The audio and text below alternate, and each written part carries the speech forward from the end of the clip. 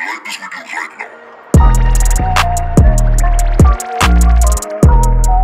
If you use a Samsung smartphone and you like customization, you probably heard about Samsung Good Lock.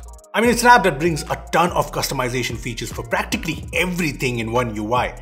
Now, every year, Good Lock gets updated to support the latest OneUI update and bring in some really cool features. Well, Good Lock 2022 is here. It supports OneUI 4, but more importantly, it brings a ton of cool new features. If you are a OneUI user, you need to watch this video. So let me take it one by one. My favorite Good Lock module has always been HomeUp. So HomeUp, as you guys know, lets you customize the home screen folders, but I like it most because of its task changer, aka recent screen options. Yes, the app lets you change the multitasking screen to a grid or a vertical list or a list like this. Anyway, HomeUp with the new update is getting a much needed feature. So let's face it, most of us don't like swiping horizontally in the OneUI app drawer. Well, this option changes the app drawer style from horizontal to vertical. See this? This is much better, but it's still kind of in early stages. I say that because this priority app section on the top cannot be removed and I don't like this. Also, I can't go back to the home screen with the usual swipe down. I have to use the back gesture. Hopefully this can be fixed because a vertical app drawer option is actually great. The next module I want to talk about is Nice Shot, which lets you customize screen record and screenshot options, and this year it's gotten way better. First of all, there are these new options to make sure the screenshots you take do not get copied in the clipboard. Yeah, handy. And the second option, make sure you don't get cropping suggestions while editing a screenshot. Now, the new option I find more handy is this Add Delete button. This brings a delete button here to this toolbar when you take a screenshot. This is handy because I take a lot of accidental screenshots, especially with the weird power of combos now. I think you'll relate to it. Now with this, I can just delete any wrong or accidental screenshot quickly. That's all. Nice Shot is also bringing some new features for screen recording. First of all, there's an option to automatically turn on Do Not Disturb when taking a screen record so that notifications don't get in the way of your screen records. There are also new selfie video options.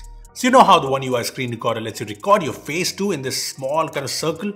You can double the size of this in Nice Shot. Not just that, if you have a green screen or blue screen, you can make the background of the selfie video transparent. There's also auto detect background color, which did not work for me, but hey, I like these new features. The next module that has gotten a really good update is Theme Park. Now, Theme Park, as the name suggests, is all about theming. And when OneUI 4.0 arrived, it brought support for third-party icon packs to the OneUI launcher, both from the Galaxy Store as well as the Play Store. Now with the 2022 update, it lets you change app icons individually. 3-dot menu, change app icons. Now I can select any app and change its icon from the gallery or one of the third-party icon packs. Yeah, super handy. Anyway, it's not just icons. Another new Good Lock feature is you can also get wallpapers like this with the whole parallax effect. I mean, I'm not a big fan of using my own face as wallpapers, but this is for demo purposes only. So basically, with the WonderLand module, you can just select a portrait mode photo like this one, go to image settings and enable motion effect. You can see the preview here. Now you can set this as your wallpaper, and if you want, there's also a new option to add a 3D effect to these photos. Another module that a lot of you guys use is OneHand Operation Plus that lets you totally customize the gestures. You can basically use the sides for not just one back gesture, but more, as you can see, and all of this is customizable. Now, one of the things that everyone uses is this Quick Tools page to quickly change the brightness, use these toggles, and this Quick Tools page is now more refined to be in line with OneUI 4, and it also supports the colors from the wallpaper theming feature. Now, this is cool, but there are a couple of new actions in gestures. There's Move Screen, which moves the entire screen around and magnifies it through a small circle.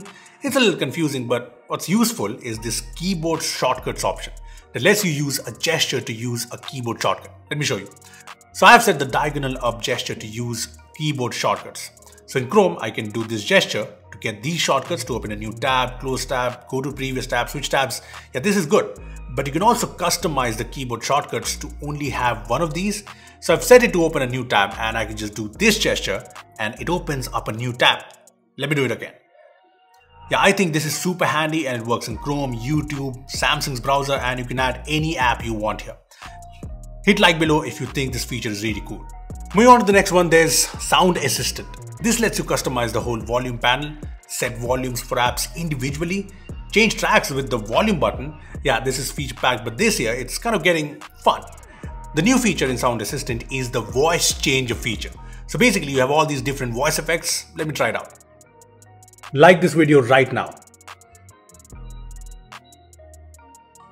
Like this video right now. Like this video right now. Like this video right now.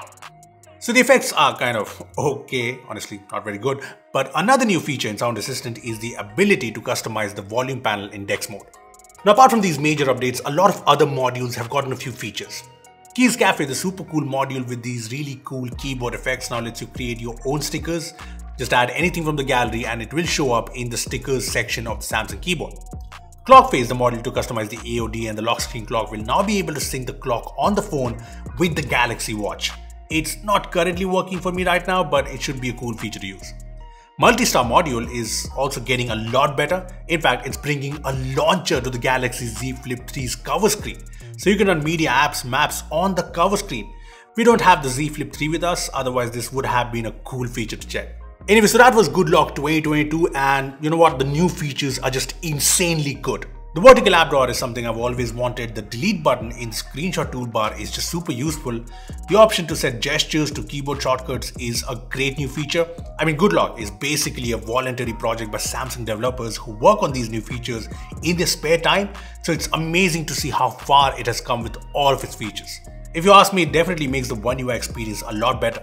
Honestly, if you haven't tried out Good Luck, you're missing out on a lot, so make sure to try it and let us know which new feature this year you like the most. Comment down below. Also, give this video a like because, likes are something we really like. So, like this video, share it and subscribe to our channel for more amazing tech videos. Also, hit the bell icon. Do it. This is the Galaxy S22 Ultra and it costs 1,10,000 rupees. So, let's see.